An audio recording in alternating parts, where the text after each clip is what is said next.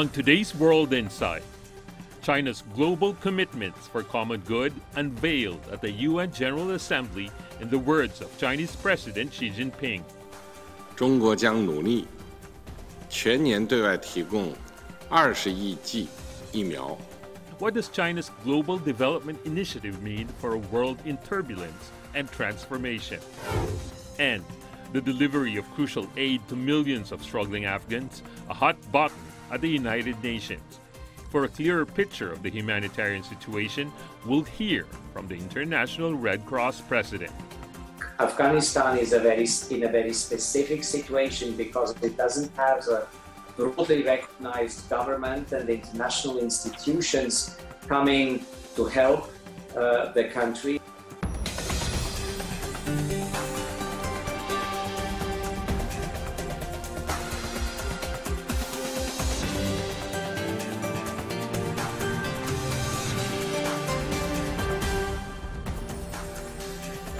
Hello, I'm Tian Wei, and this is World Insight coming to you live from Beijing.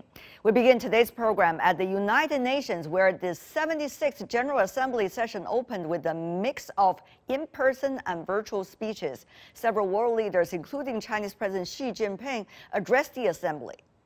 President Xi from China called for bolster confidence and working together in dealing with global threats and challenges to build a better world for all. He presented 6 commitments under the Global Development Initiative, which includes prioritizing development, taking a people-centered approach, benefits for all, innovation-driven development, harmony between man and nature, and results-oriented actions.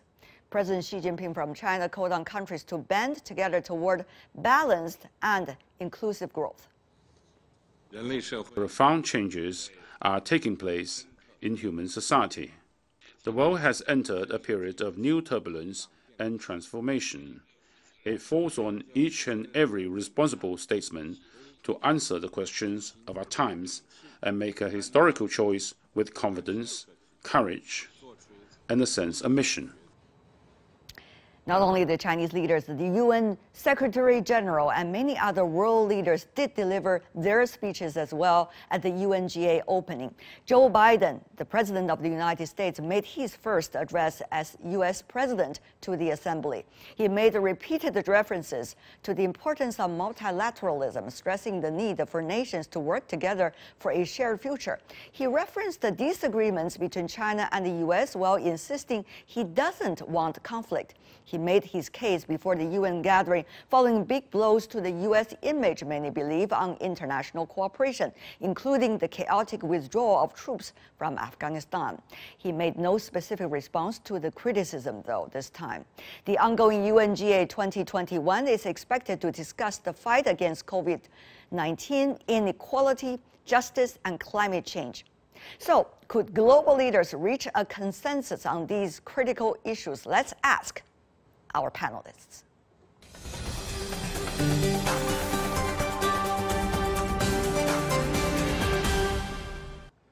Now, for more on the United Nations General Assembly that is going on in New York, in Islamabad, Mosharraf Zaidi, senior fellow of Tabat Lab, that's an Islamabad-based think tank. In Boston, Jim Walsh, senior research associate at MIT's Security Studies program. In Brussels, Nicholas White, senior director and head of services to government at APCO's Brussels office. Last but not least, in Shanghai, Shending Li, professor from the Institute of International Studies with Fudan University. Gentlemen, what a pleasure to see all of you on this very important day. Usually, when the UN General Assembly opens, crucial debates happen. Every leader representing their country want to make a mark there. Certainly we see many try to do the same thing this year. Now, how should we see the Secretary General's call at the very beginning of the session, saying we better work together to restore hope and confidence, trust? Mr. White. I think this needs to be seen very, very clearly in the context of the crisis around climate change. You know, we're at the stage where It's going to be very difficult to save the world from a warming of more than 2.5 degrees above the baseline. The UN General Assembly is not where this is going to be decided. That will be in Edinburgh in a few weeks' time. But it is the moment when people are going to make their commitments. And we've seen very significant commitments made in the last couple of days, both by China, as you mentioned, and also by the United States. And I think the European Union, sitting here in Brussels, is also very much committed to going down that way. Will it be enough? We do not know. Certainly some of the small island states that are most concerned, most likely to be affected, feel that it isn't enough, and they have been complaining. So we will see, but I think this more than anything is what the Secretary General is referring to. On climate change issue, of course, different countries paying their pledges this time at the UN General Assembly, China no exception. After pledging to peak carbon dioxide emissions by the year 2030 and achieve a carbon neutrality by 2060 as the largest developing country, China has taken another big step on climate change. Chinese President Xi Jinping announced at the UN General Assembly that China will step up support for green and low carbon energy in other developing countries, and also will no longer build new coal-fired power projects beyond China's border. So that is a very clear commitment from China. Earlier, Professor Shen, there were concerns about that, but now that's already very clear. China will not build more new coal-fired power projects abroad. Professor Shen. This is an issue that Mr. John Kerry talked to China in Tianjin. And the response from Foreign Minister, State Councilor Wang Yi was ambiguous. Wang Yi stated that when the U.S. is beating China on almost every issue, it's unrealistic that the U.S. would expect China to return in some area for bilateral cooperation. At that time, I thought Wang Yi is wrong. And today, President Xi Jinping made it clear that we would work with the U.S. with the formula that the U.S. proposed. Cooperation wherever possible, even though China and U.S. have difficulty in Hong Kong, in Xinjiang, South China Sea, Taiwan, human rights, but China and U.S. would cooperate, and China respond to the world, not only to the U.S., that we would not build any more coal-burning power plants outside of China. This is a direct response to the U.S. in a very positive tone, and we will be waiting for the U.S. for any possible positive response to the U.S. To the Chinese side.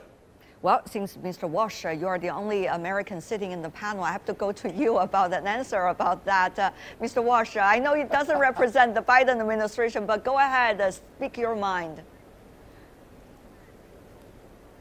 Well, I agree with my colleagues that the climate piece of this is very important, but I'd like to step back a little bit for both Xi's and Biden's speech. There's been a lot of talk around the world about rising tensions between China and the U.S. Let me just let you to comment on this point first, because it seems that a lot of people agree this is about climate change. The Secretary General has been calling on world leaders. So let me just talk about that point a bit with you before we move on to the other general aspects. So, Mr. Walsh. Sure.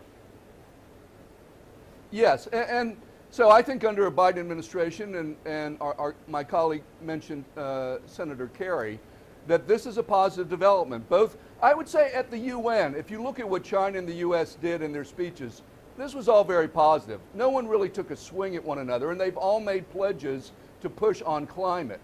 And so I think that's a serious, constructive approach on both parties' part.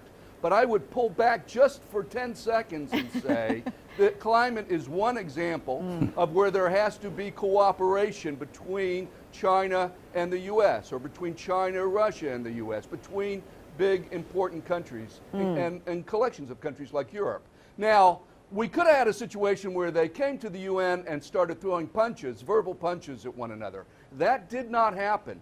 Instead, they are emphasizing, yes, we have differences, but we can only solve big global problems, whether it's climate, proliferation, what have you, if the parties hold on to a relationship that allows them to cooperate. That's very positive development. Words, at least. are coordinating, apparently, with one another. Exactly. Even though they have different phrases to describe it, and the priority might be different, and the ways to get there could be different, but still there are some common ground. But Mr. Zaidi, is that also your take? You know, I hate to go against the grain way, but you know, the experience of Pakistan as you know, one country, but not an insignificant one in any of the key issues, particularly climate.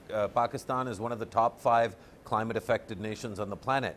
I think that the insistence of, for example, President Xi Jinping on using multilateral problems is almost the opposite of what I think a lot of the behavioral instincts of the Biden administration so far seem to be, whether it's behavior with strong allies in NATO like France, or it's with frenemies like Pakistan, non-NATO allies, but also easy scapegoats for things, or it's with strategic competitors like China.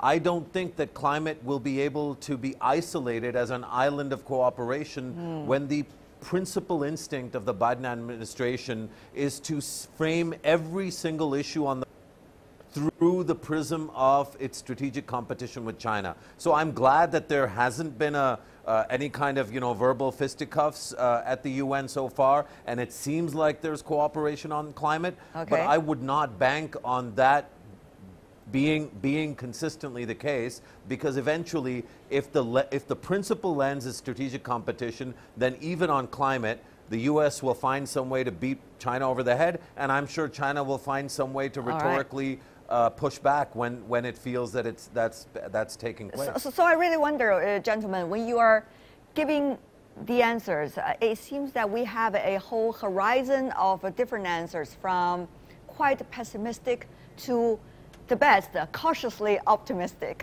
if I could use that word for now. But let me move on to other issues, because it's not just climate change, it's also issues like hotspot Afghanistan.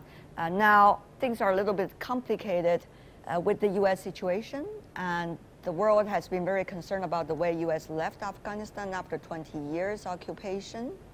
And now the interim government of the Taliban try to work with the international community, but still a lot of uncertainty. Now, Mr. Walsh, what do you think will be the best word to use, legacy, the worst words to use, lessons, for the United States after that 20 years? How is that issue likely to be touched upon in the future days of the UN General Assembly? You know, I don't think the U.S. is going to put a big focus on Afghanistan. I mean, it is human and governmental tendency, once you are done with something, not to go back to it, to leave it and move on elsewhere. And you'll see in the U.S. press, there's coverage of Afghanistan, but it's declining each day. Now, the U.S. has an important role to play. It has all this money in U.S. banks that's frozen. It's a world leader. It's part of the negotiation.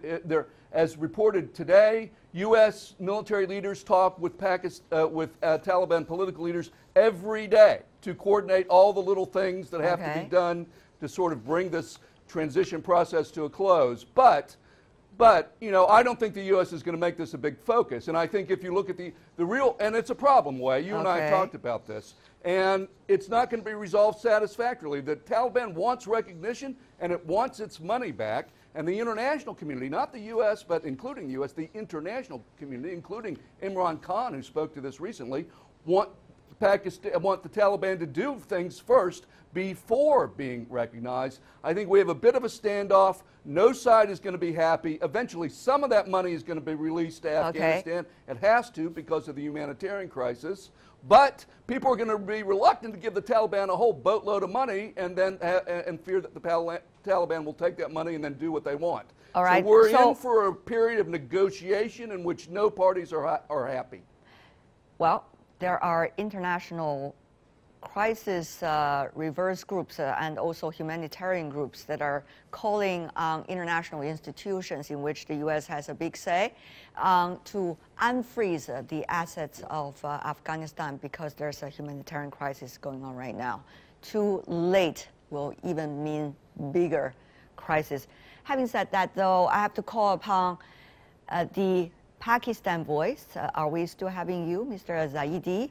About the latest development. We understand special envoys from China, Pakistan, Russia just met with various officials with the Taliban interim quote-unquote government. And they have been discussing about humanitarian aid, about bringing more different factions of Afghanistan into the quote-unquote interim government and the future governance. How do you see, Mr. Zaidi, in this sense, the international community could play? And from now on, when the U.S., as Mr. Jim Walsh just said, just clean the hands and say, we're out of this. What are going to be the roles of the other and the UN's role at the General Assembly? Well, I think this is really one of the most foundational moments that is bringing to fore clarity about the increasing corrosion of the multilateralism and the capacity of countries to work together at the UN.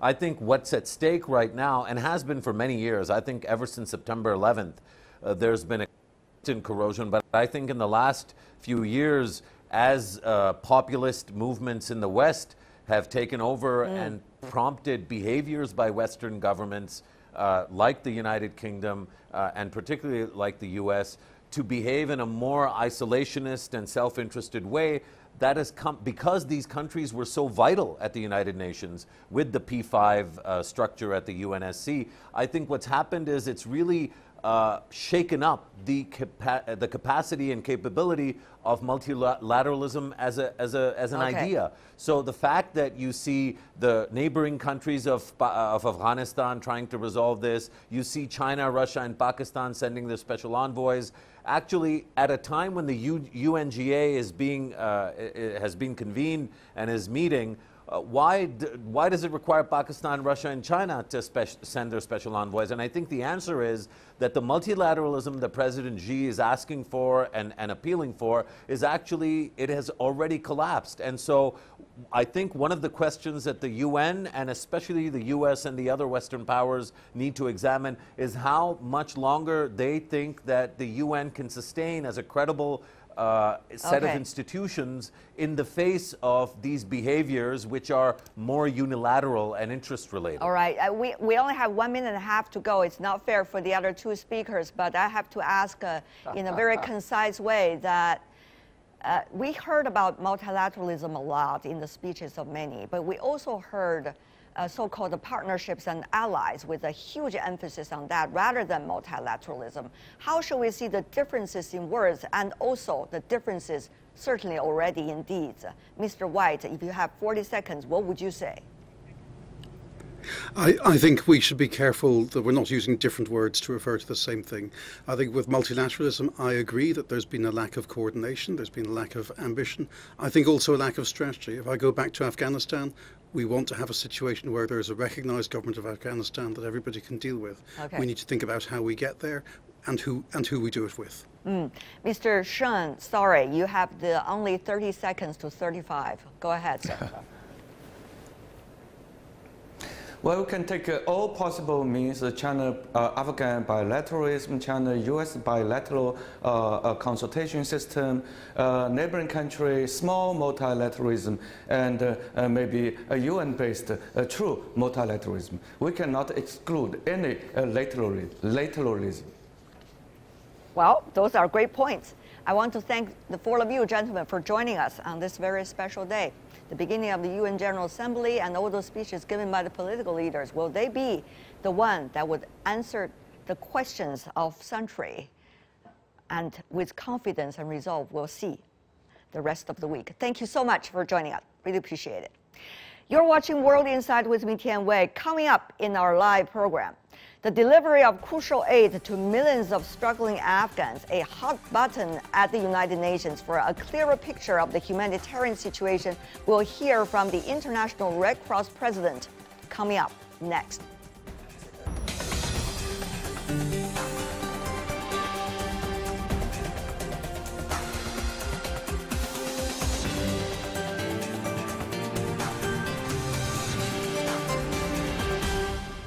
Welcome back. This is World Insight with me, Tian Wei. We continue our show with the UN General Assembly. World leaders are gathering against the current backdrop of disastrous climate change, polarized world powers, as well as devastating pandemic, all worsened with a global divide among the rich and the poor. Alarms sounded over vaccine shortages and how the pandemic has threatened economic recovery and worsened inequality. Chinese President Xi Jinping pledged to offer more vaccines to nations in need for the rest of the year. 当务之急是要在全球范围内 Our pressing priority is to ensure the fair and equitable distribution of vaccines globally. China will strive to provide a total of 2 billion doses of vaccines to the world by the end of this year. In addition to donating $100 million to COVAX, China will donate 100 million doses of vaccines to other developing countries in the course of this year. For the rest of the year, the actions for vaccines has to be as soon as possible. Earlier, I talked to Peter Maurer, the president of the International Committee of the Red Cross. As an observer at this year's UNGA, he shared his insights on China's vaccine contribution to the world and also other issues of humanitarian crisis in the world. Let's listen in. As you may know, the UN General Assembly is in meeting right now. Tell me more about you as an observer attending the meeting and also your discussions in bilateral meetings with countries all over the world. What are some of the latest information you can bring to us and messages? War, conflict, violence in so many parts of the world. And therefore, the combination of all these problems is, of course, an issue of particular attention to us. I think the general impression that the world is at a tipping point, that the convergence of poverty, conflict, COVID, and climate change create an increasing number of people dependent on international humanitarian assistance or on assistance in general. And of course, unsurprisingly, leaders have different opinions on how to reverse this. Mr. Maurer, as you may know, the Chinese president also delivered his part of the messages to the General Assembly of the UN. He's talking about that statesmen of today needs to answer some of the very crucial questions regarding the transition and regarding the challenges, like some of those that you mentioned earlier. How do you see the role of statesmen and whether that centennial question or centennial questions will be answered with confidence and the right resolve? What the Chinese leader said is a broad reflection, so that many in the international community are looking for leadership, for orientation, for a perspective for the future, and for the question, how do we get out of the present challenges which affect so many million and hundreds of millions of people and marginalize and disenfranchise those people. Right. Mr. Maurer, I know you and your team are dealing with the issue of crisis and the pandemic combined around the world. Now, on the issue of pandemic, how do you see the contribution of China in dealing with it through vaccines and contributions to developing countries in which your teams around the world are also working in? I certainly appreciate a lot all leaders, including, of course, the Chinese leader, making generous offers with regard to the availability, production of vaccines, and making these vaccines available to those countries who cannot afford them at the present moment. This is an important step, and I think we have heard quite a number of leaders around the world recognizing that we are not sufficiently at scale with the production of vaccines and making these vaccines available to countries. If I look at the problems and from where we look at these challenges, in particular working with communities, working at the bottom of the pyramid, We, of course, encounter a lot of difficulties in implementing the application of vaccines, in particular in fragile contexts. I mentioned just a few. Sometimes there is resistance to vaccines and prejudice against vaccines. So my point is not to diminish the generosity of leaders' promises to work on the delivery of vaccine. I just wanted to highlight that from the production of vaccine, the availability of vaccine, to the chain till vaccine is applied in the last corner of the world and in the most remote and marginalized community, a lot of efforts have to be made, and that's where ICRC, Red Cross and the Red Crescent movement is definitely working hard in order, as I often say, to deliver vaccine on the last mile, where it is really difficult and where we need to be able to have an impact. Mr. Maurer, as you may know, and you also mentioned earlier, in some of the most unprivileged communities and the societies, there's a tremendous problem of inequality in the availability of vaccines, particularly to the developing countries and the least developed economies. How much is that a big challenge to your team when they're trying to do the humanitarian work on the ground? Well, it is, of course, a huge problem because, as we know, that inequity and inequality are at the origin of so many conflicts and so much tension in society. And therefore, it is of critical importance to make vaccines available so that we diminish the gap between those who have easy access to vaccines and those who are much more challenged to have these accesses. So we do encounter not only reluctance to the vaccine as such, but we also encounter these tensions in society around the availability of vaccines. And very frankly, again, it's not only vaccines, it's availability of medical services, availability of health system, and access to health system which deliver basic health services to people. And so let's not fool ourselves, but the lack of access to health and broader to social systems is very often at the origin of so many tensions in society. And if we look at the drivers of conflict, at the drivers of violence, then very often we can set the origins where we have inequities, inequalities, and tensions in society because of lack of services to people. Peter Maurer, president of ICRC. Over 3.5 million Afghans now are internal refugees, and their ranks are growing. The United Nations warned recently thousands of people are scrambling to flee Afghanistan, even right now after Taliban seized control of the country almost 2 decades after they were ousted by a U.S.-led coalition and 20 years after U.S. occupation. Food and jobs are scarcer for many Afghans, forcing millions to seek refuge within and outside the nation's borders. More than $1 billion in aid were pledged at the recent UN donor conference in Geneva.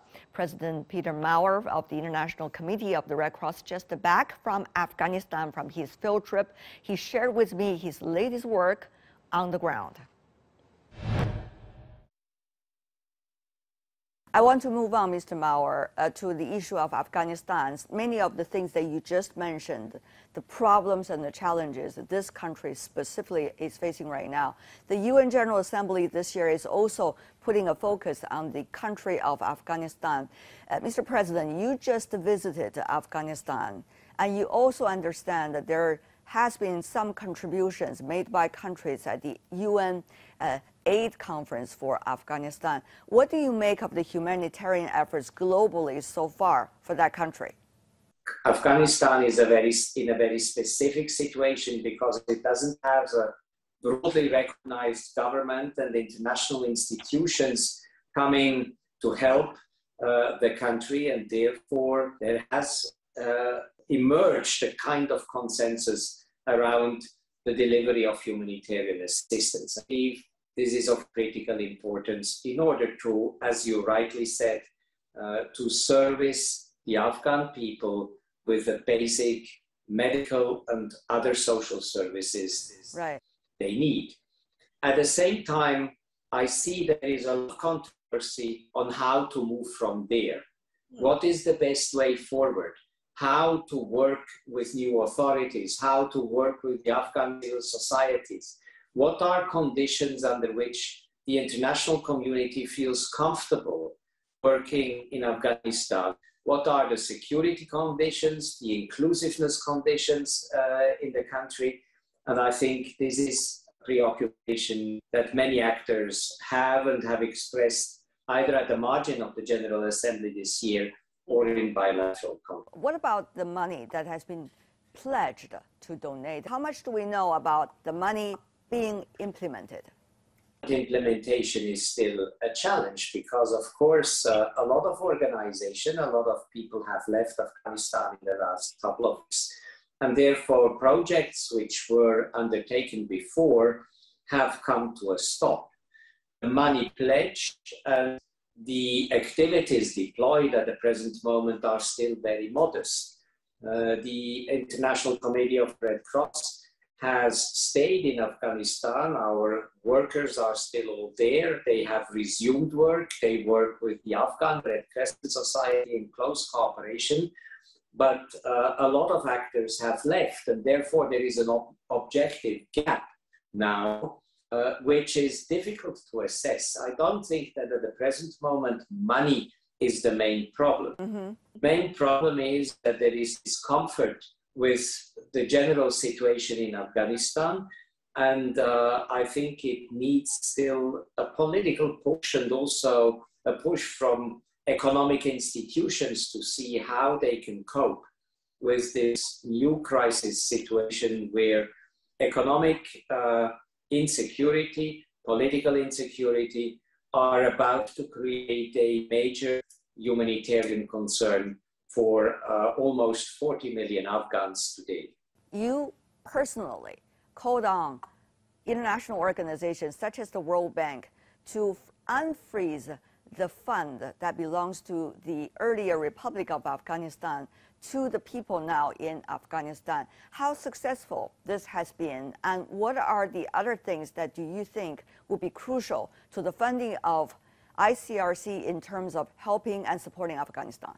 The World Bank will take its decision as other international organizations will take their decision. As we know right now, this is a crisis that is in emergency. So if things are not being acted upon punctually and in time, things will get much worse than what it is now. This is very much our assessment. It's obvious that when you travel through the country, when you look at problems, the problems are huge and demand a fast response. Can come from different quarters. It can come from multilateral institutions, it can come from bilateral donors. But I think responding to the humanitarian need, in particular health, water, sanitation, responding to the lack of finances to pay salaries to public officials and to hospital workers, hospitals and local administrations is a challenge with which the international community has to cope.